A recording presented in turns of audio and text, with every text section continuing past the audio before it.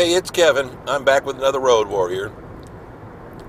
Can somebody explain to me, and again, this is not, not a question you can necessarily answer, why we have, well, why we fall apart? I guess that's a better way to put it.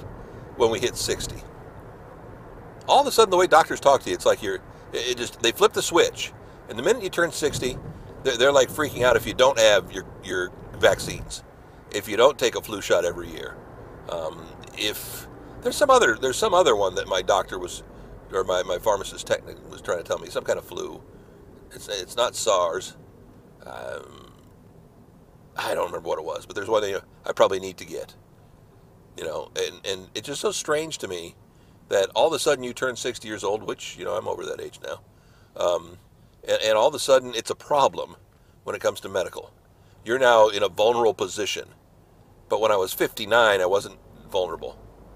What changed exactly? Why 60? Shouldn't it be different for every human being? I know a lot of people who are my age who are in a lot better shape than I'm in, from both a weight and from a physical stamina standpoint. And again, it's my own fault. But I would think they wouldn't necessarily have as much worry. Perhaps, I don't know. I talk about it all the time. And dealing with traffic today, of course we are. But it's one of those things that's it's kind of drive me crazy, bothering me just a little bit. I'm starting to feel older. I'm starting to feel like I'm finally old. And yes, they say it's a state of mind, and if you didn't feel that way, you wouldn't be that way. No.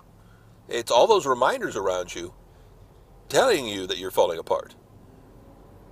That, bruises, did you know bruises don't heal as well when you're over the age of 60?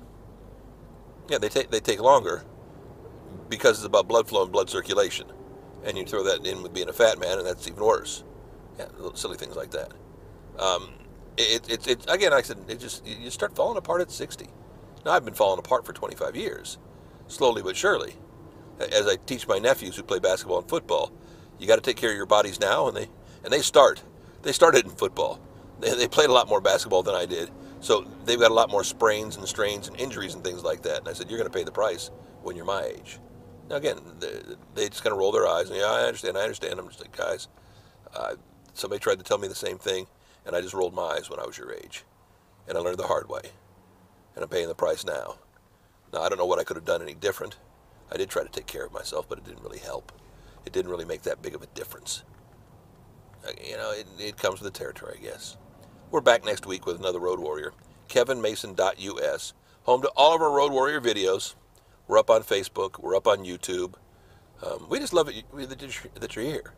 I know I should probably do some flashy banners down at the bottom and things like that. Some whooshing in banners telling you to like, to comment, to share, and all those kinds of things. But I don't worry about that. If you're here, I appreciate it. If you're not, well, then what's the point, right? We'll see you next week. Another Road Warrior. Thanks.